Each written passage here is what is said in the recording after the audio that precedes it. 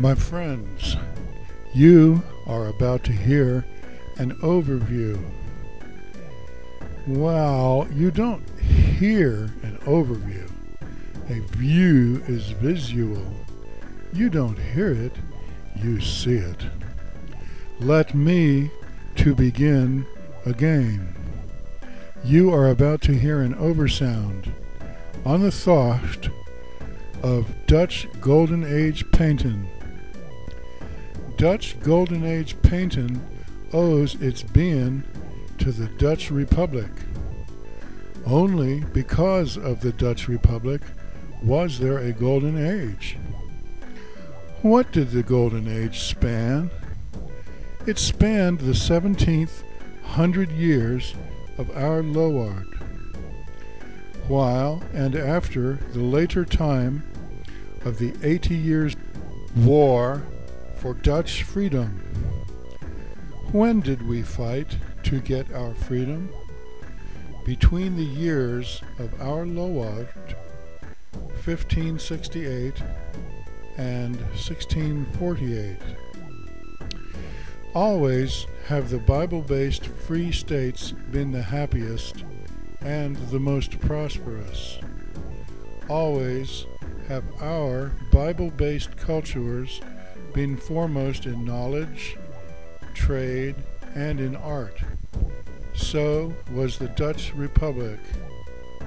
Erst were the towns of Flanders more artistic, but the war displaced many artists into the Netherlands, the Lowlands, and many into Alsace.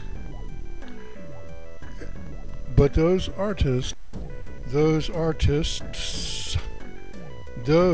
who went to Alsace stayed Baroque. But those artists who went to Holland began a new kind of art. The break-in from absolutism, that is to say, from monarchy and from papism, was a sharp one. The Dutch painters had new feelings to work out, and they did well at it. Dutch painting of the Golden Age comes in the general European time of Baroque painting.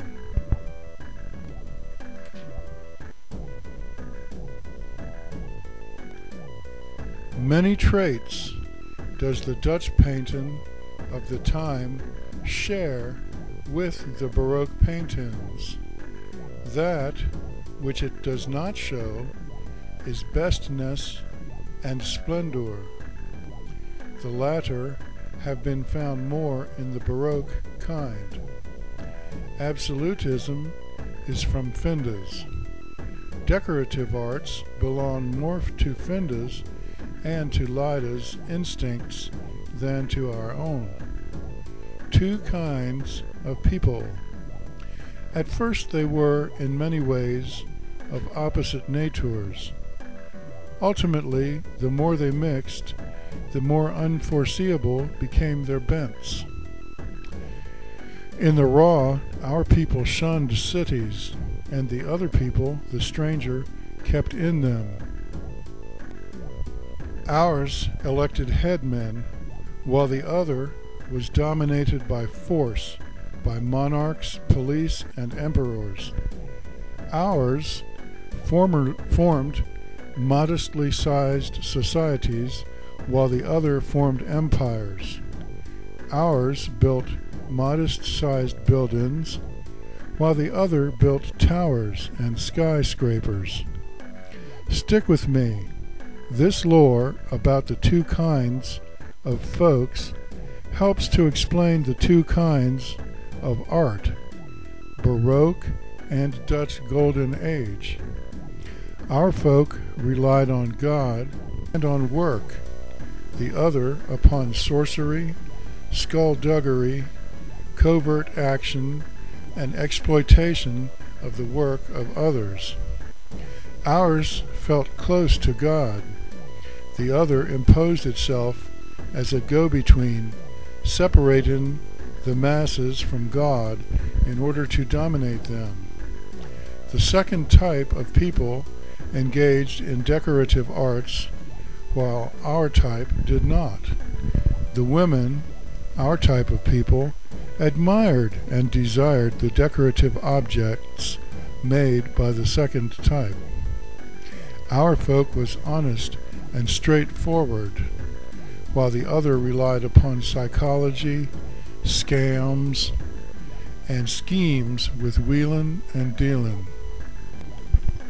In the area of enjoyment and beauty, our folks require less stimulation to generate a higher emotional response, whereas the stranger must have the bright colors, the loud or elaborately prepared music, the fancy as different from the simple or the plain.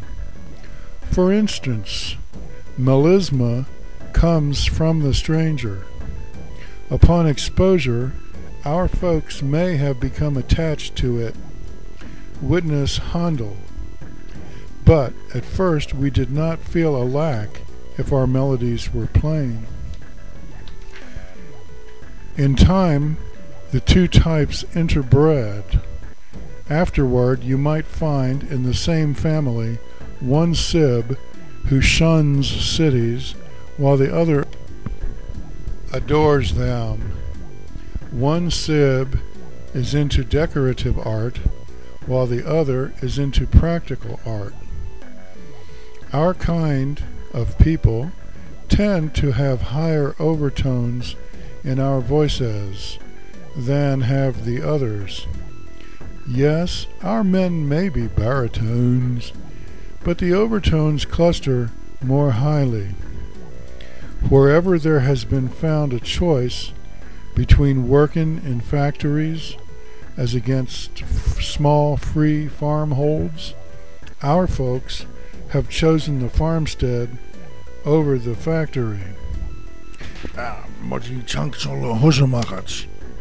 In any particular whereabouts, whichever type may be dominant, the other type, growing up among them, picks up their ways but modifies them to fit their own nature a little better. Good examples of this can be seen in the many different types of music that passes under the title rock and roll. They are so different from one another because the people making them are of much different natures from each other. Same way. Contrasts and similarities between Dutch Golden Age painting and Baroque painting show both, number one, the differences in the nature of our own people, and also, number two, the influences of the aliens, either by interbreeding or by upbringing. The Dutch Golden Age culture leans more toward our own nature, while the Baroque culture arose out of the presence in our lands of an alien force. However, just the act alone of making decorative items shows the alien's influence, either genetically or by upbringing and cultural standard setting. Here are some differences between the Dutch Golden Age movement and the Baroque cultural movement. Difference number one. The Baroque movement is associated with the anti-freedom of the, quote, priests from the East, end quote. Alright kids, if you want to find out what the other three differences are between Dutch Golden Age painting and Baroque painting, or Dutch Golden Age culture and the Baroque culture, you're going to have to watch part 2. Deed you are. So, also, the further descriptions of the Dutch Golden Age painting and further details on the topic are in the subsequent parts of this series. So go ahead and find them. Hope you have a good interim. Bye-bye.